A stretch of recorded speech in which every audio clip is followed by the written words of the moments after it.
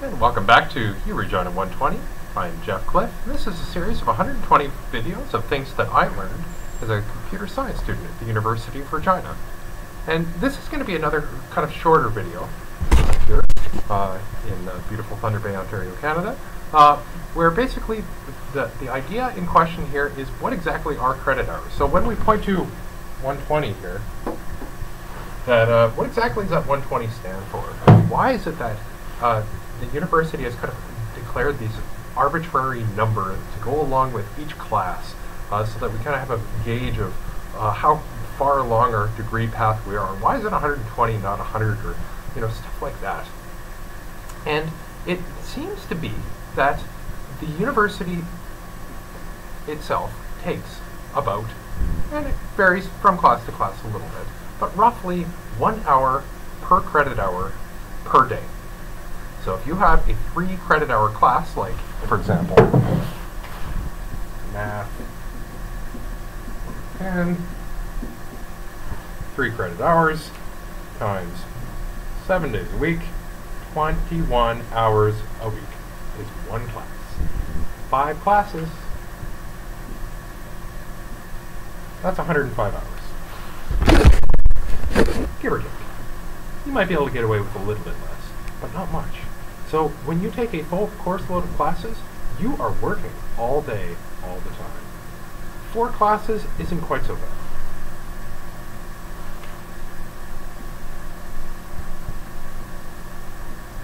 That's 2 full-time jobs. You can get away with that, and probably have a part-time job on top of that. It's possible to do. 5 classes is pretty close to as much as you can reasonably take. I have seen people do 6 classes, but those people tend to have either taken some parts of those classes, or there's intersections between those 6 classes, such that they can get away with kind of using some of the work that they're doing in one class as part of the kind of learning time for another class, etc.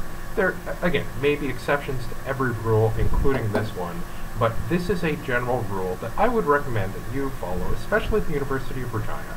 May it be at other universities things are different, but at least in this case, you want to be putting in that many hours per class. When you get that Stewart Calculus textbook, you're going to be sitting at that textbook for that many hours per week, consecutively. So you're budgeting your time. You're looking at your schedule, and you're looking at how much time you need to schedule, so that when you do your 10% time on top of this,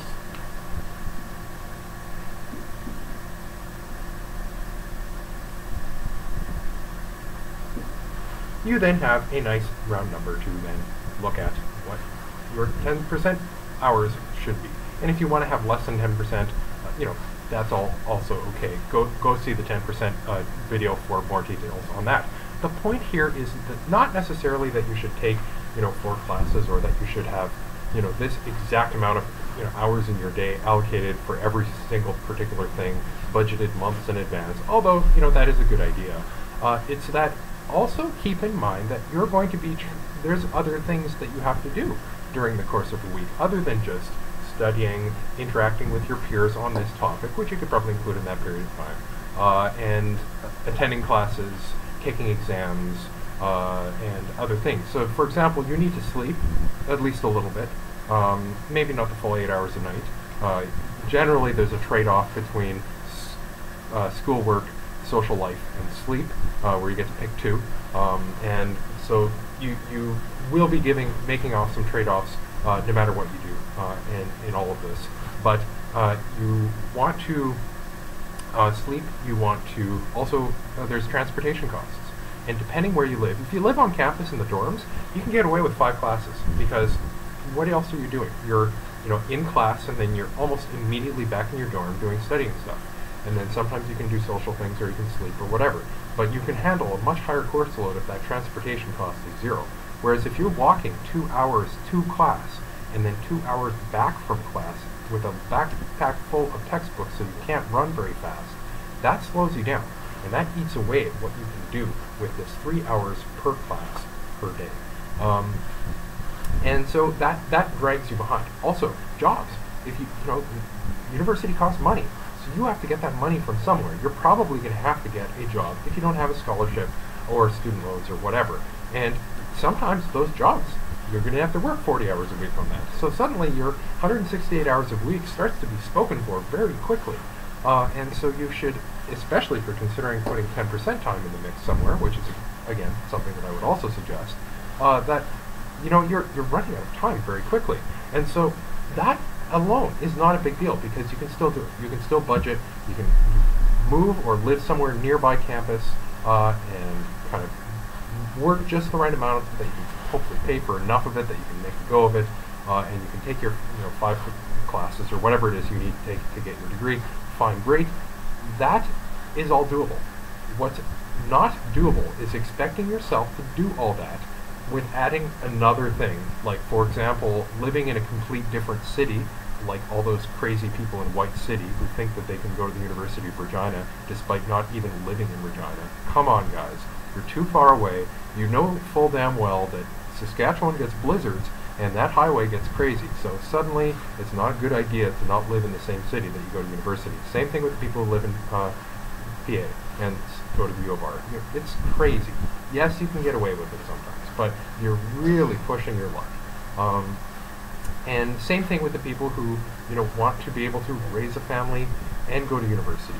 Great. If you think you can do that and you can budget in your time, fantastic. But you will run into constraints very quickly if you try to take a full course load, work, and do family stuff on top of that. It's your amount of commitment to each individual thing is going to suffer, and you might be able to do it, but again, you're not putting in the amount of effort and the amount of work, I guess, that class is going to really require. And if you can do it, great, fantastic. You can make your trade-off, make it work, do whatever you need to make a go of things. And don't listen to me if I'm telling you that you can't do something and it turns out you can.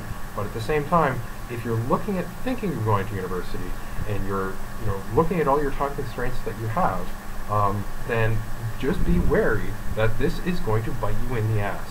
And you're going to run out of time during the week. You're going to run out of money because you're going to run out of time to work because you're spending enough time in school that you're not going to have time to work, and it just gets builds on itself and builds on itself and builds on itself until the whole thing collapses and you get expelled because your marks are not good enough. I narrowly avoided that fate.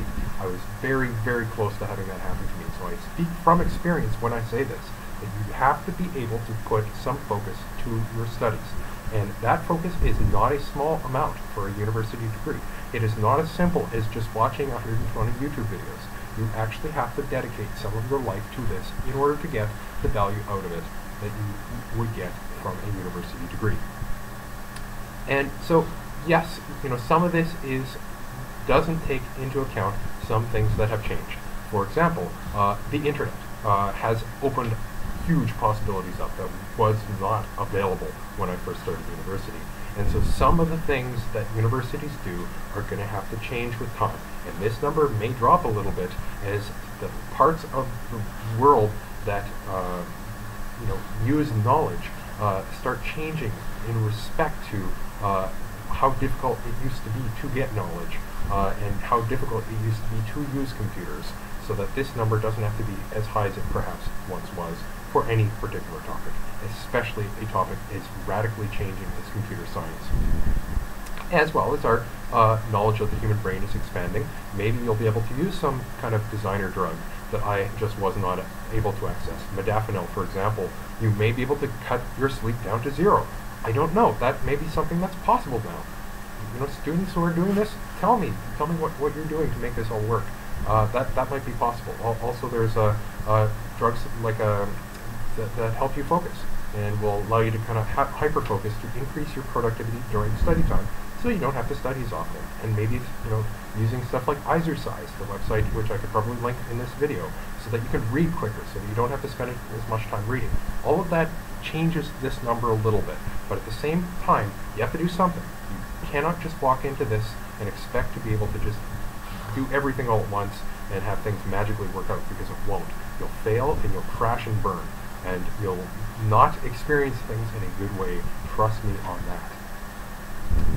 So we've considered the crazy people in White City who are trying to go to university and kind of make a go of it, and the people who are kind of trying to do the work, life, and family thing as a rather than just kind of 2 out of the 3. But in addition to kind of that, there's also the perception of people who just don't take it seriously at all, and who think that, oh, it's no big deal, I'll just go to university, I'll just slough off in classes, and so on and so forth. And sometimes you can get away with that, especially if you have a lot of money and you don't have to work, and you can kind of, just show up in classes, fall asleep, or whatever. I've certainly fell asleep in some of my classes, but at the same time, you get a class or 2 down the line, you're going to have to start knowing some of the stuff that they expect you to know. And furthermore, the value that you would have gotten from that degree, it really starts to decrease when you start getting higher and higher up, and you start having less and less kind of chance to go back and correct your former mistakes. Go back to the failure video on how to kind of deal with mistakes. Yes, there are ways to do it. Yes, there are, you can go back after the fact and learn the material, but the problems start compounding themselves if you don't focus, if you don't plan ahead a little bit and allocate some time to what it is that you want to do with your life. And if that life includes university, then plan on some time commitment being involved in that decision if you want to succeed at it. So, does this mean that university is the only place where this sort of thing happens? Of course not.